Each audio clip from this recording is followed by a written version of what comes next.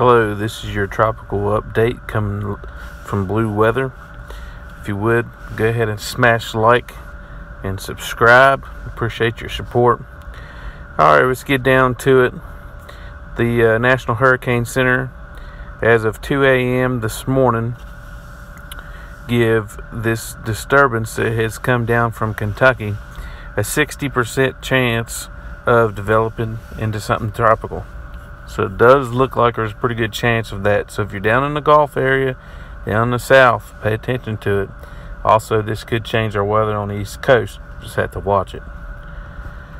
As you can see here, the Euro still shows it developing this weekend. It is a little bit further west on this run than what it has been.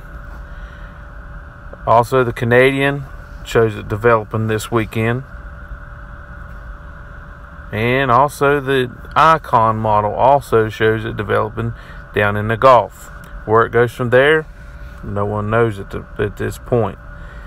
And as you can tell on the extended rainfall, the National Weather Service has already started putting some rain estimated totals out there because of that system down in the Gulf. You can see that if you're down in the Gulf, you'll have to pay attention to this system, get any kind of hurricane actions in place, just in case, and also be ready for any, potential flooding, obviously because of rain that could come off this system.